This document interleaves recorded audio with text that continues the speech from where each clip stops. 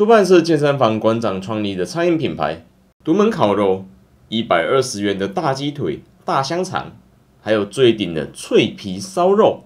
我们今天前往林口，一次购买全品项主菜，还有经典餐盒，我们一起体验看看它的表现会是如何吧。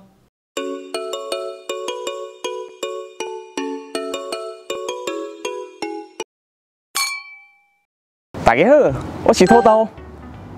我们现在来到林口这里了啦，然后在我们眼前的这个是我们在网络上鼎鼎有名的粗饭。反正这个粗饭大家应该都有耳闻过，就算你没有吃过，你应该看到一堆新闻都在报道这个，你有看过的吧？不过我们今天直接来到现场，跟他点了一些经典的菜色。可是这个价格真的是肉霸本便当90块，然后烤肉的是150，脆皮烧肉是180，而且我有跟他单点了一些便当的菜色啦，像是卤排骨，还有香肠跟鸡腿啊，然后他们的单点价格也是。那在开箱之前要跟各位讲一下，我跟成吉思汗健身房，还有说馆长本人完全没有任何私人的恩怨。我们今天来到这边，完全是公开、公平、公正的体验。但如果有出了什么事的话，我们只好再上一次法院了。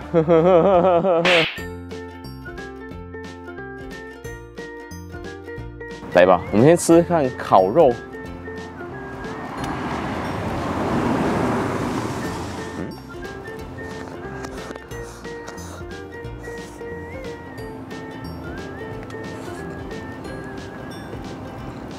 我就觉得说它餐盒肉量，也许它比市售的肉量还要多，可是我是觉得它吃起来它的口感啊，还有说甚至味道来说，好像跟我往常能吃到的都差不多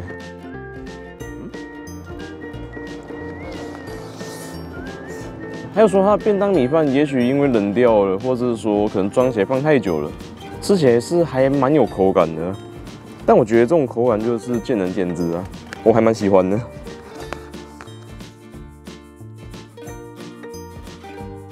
我们再配一口花椰菜，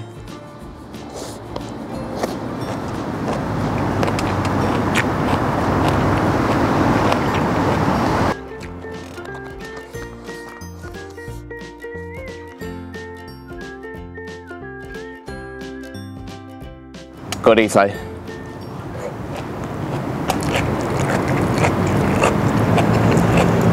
不知道你们有没有听到，它吃起来口感是脆口的。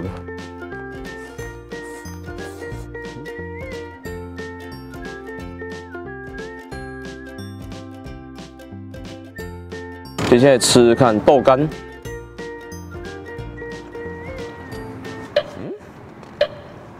它这个整盒餐盒里面的配菜啊，它除了高丽菜之外，是不是这些东西都是跟中央餐厨进过来的食材啊？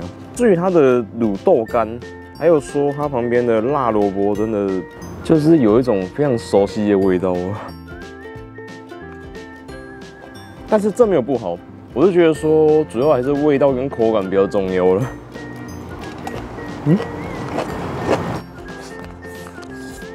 肉能，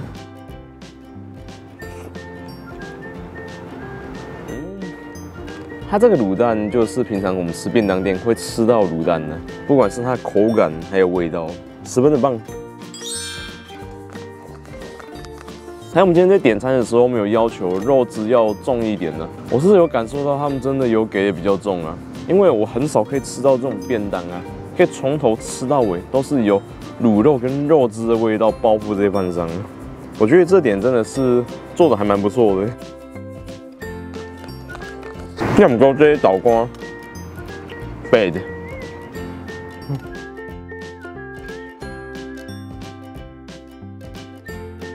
接下来是他们的招牌脆皮烧肉，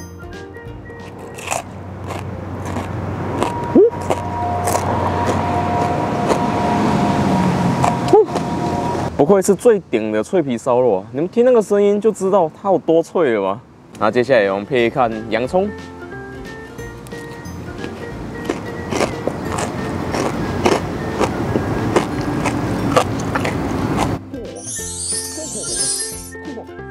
这个很好吃哎，尤其是你看到它脆皮，还有肉中间的油脂比例，它对于我们这种喜欢吃油腻一点肉类来说，这个非常的加分呢、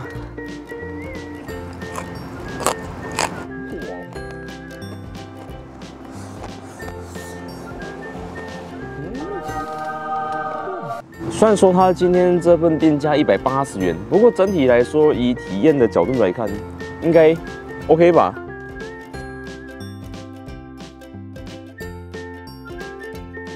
接下来我们来试试看卤排骨。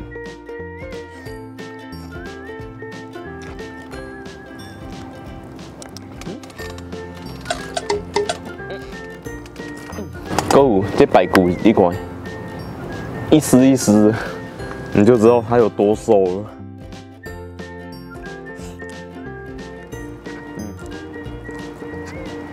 但老实说，它的排骨是先油炸过后才下去卤的啊。它这种料理方式是我还蛮喜欢的方式啊。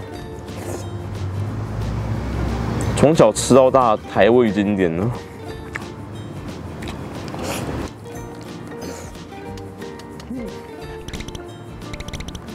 我会觉得说口感部分真的是见仁见智啊，但是我们刚刚吃到瘦中带肥脆皮烧肉，我们吃的那么开心，然后反而吃到这个，不过就 OK 啦，1份80块，体验一下啦。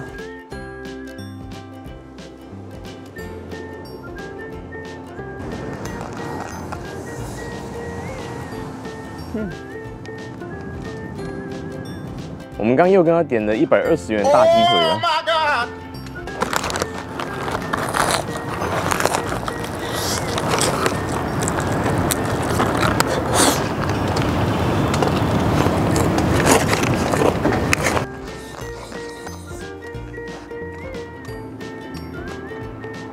就是你做直播，嘿呀嘿呀嘿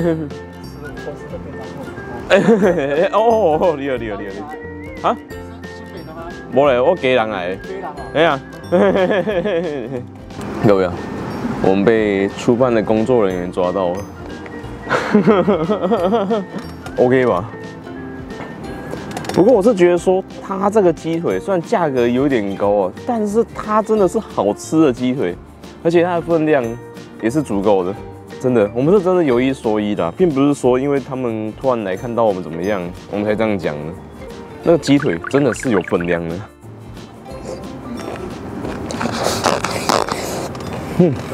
还有说，我手上这个比较小的餐盒是卤肉饭餐盒，它跟其他带有主菜的餐盒来说，它的餐盒尺寸感觉比较小一点，而且说它这样1份90块，也就是只有卤肉撒在饭上而已，就这样90块。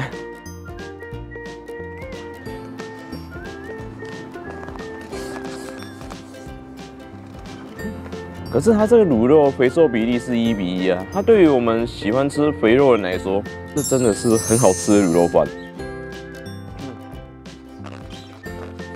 不过这里面也有这个倒瓜啊。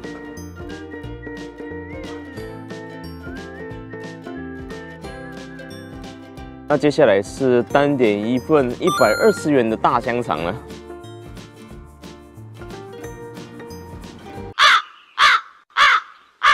各位啊，我必须再重复一次，我跟馆长不管是在网络上还是在现实中，完全没有任何的交恶，也没有任何的 beef。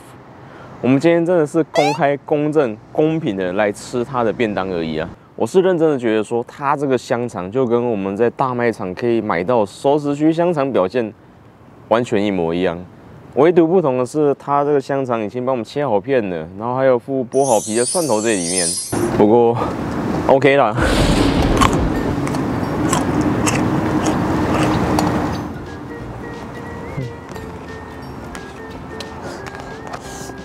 但对于吃香肠这件事，真的是非常主观的啦。有的人刚好就是，也许喜欢吃这种香肠嘛，他可能刚好只是不合我们的胃口啊。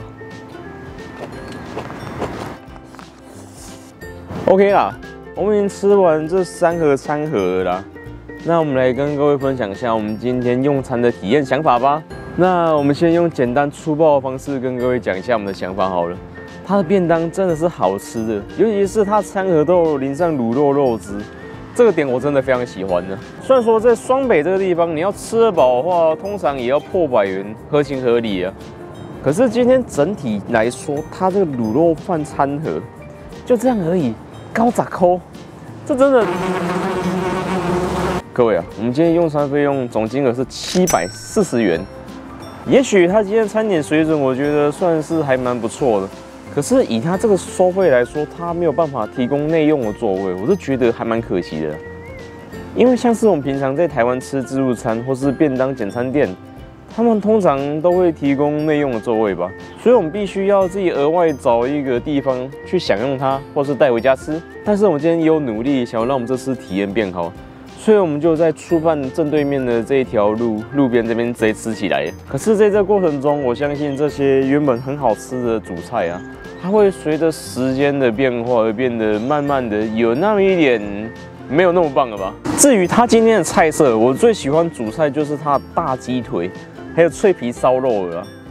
可是它餐盒部分，虽然它3盒的菜色样式都是一模一样的，但如果它可以把豆干这个大格子跟它花椰菜格子做对调的话，我觉得你菜多一点，应该不会有人讨厌吧。不过这真的是见仁见智的部分啊，也许只是刚好我们对于这种豆干没有那么喜欢而已啦。来开箱我们的便当哦。嘿呀，刚好我也是那个啦，就是馆长的那个员工哦，对，还 OK 吗？还 OK 啦，各位啊，你会觉得很夸张啊？我们光是来到这边坐1个小时而已，就遇到3个馆长的员工了。不过我们言归正传啊，如果你问我说今天要我们这花一样的钱回来体验的话，我 OK 吗？我会觉得说今天整体的消费水平啊，可能比起我们往常的自助餐店或是便当店来说高昂一点。但是如果你今天是慕着馆长的名而来的话，真的你可以试试看。但是如果你要我们再从基隆特地过来吃的话，那真的是没炸力啊！那等一下我们制造的垃圾我们会带回去处理的，还有说我们没有吃完豆干跟香肠，我们也会带回去吃掉的。我们就下个影片见吧，拜。